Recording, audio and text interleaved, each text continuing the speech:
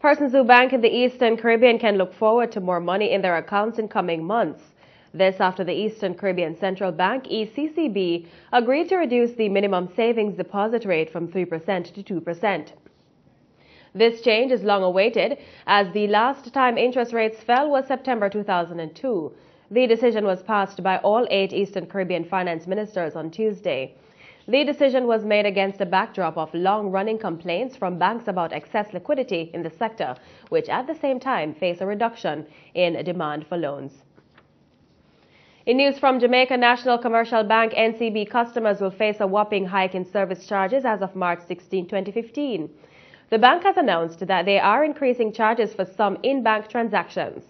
A new fee of 1,165 Jamaican dollars will be charged to customers who inquire about their account balance via customer care or visiting a branch.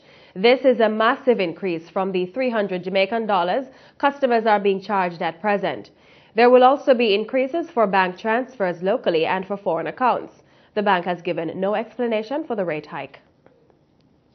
More news on Jamaica. An International Monetary Fund (IMF) team visited Jamaica during February 16 to 25, 2015 to conduct the 7th review of Jamaica's IMF-supported program under the Extended Fund Facility (EFF). The IMF says the government of Jamaica's resolute implementation of its economic program centered on strengthening the foundation for growth and employment is starting to yield tangible dividends.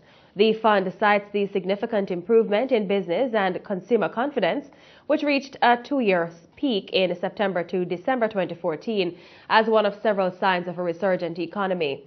The IMF also cites that unemployment declined 0.7 percentage points from a year earlier to 14.2% in October 2014, and confidence in Jamaica's economic policies is growing. According to the multilateral agency, Jamaica's economic program is on track and policy implementation remains strong, as all quantitative performance targets through end December were met. However, they find as that indicative target on tax revenue was narrowly missed. The IMF's executive board is expected to consider the 7th review of Jamaica's IMF-supported program under the EFF in March. Upon approval, another $40 million would be made available to Jamaica.